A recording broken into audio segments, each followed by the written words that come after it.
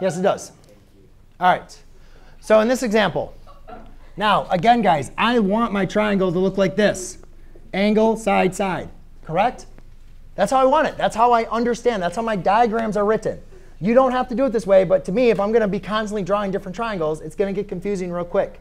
So therefore, if I want this to be angle, side, side like this, therefore, I'm going to make this now my b. So therefore, that's 81 degrees. This is going to be 16. And this is going to be 14. Yes? Will the angle that's given ever be obtuse in this situation? Yeah. Will you get to that? Mm-hmm. All right. So here we have an example here. So now, again, we just need to figure out our height. Now, again, if we created our height here, what would our h be in this example? Follow the form. Don't care about the variables. Just follow the numbers. 14 times sine of 81. Opposite over hypotenuse. Opposite hypotenuse. Opposite hypotenuse. Right? Does that make sense? Doesn't make sense? If you're talking across the room, it probably won't make sense.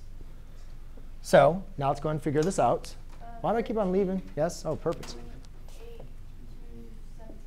H equals what? 826. 76?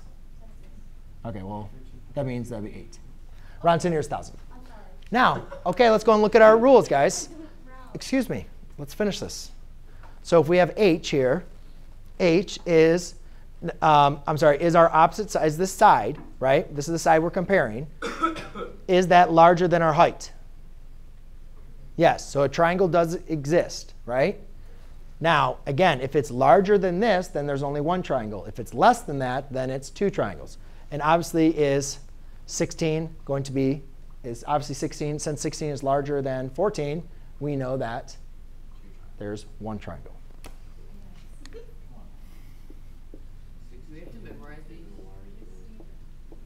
No. I think if you do enough of these examples, they'll pretty much make clear. Are you going to give us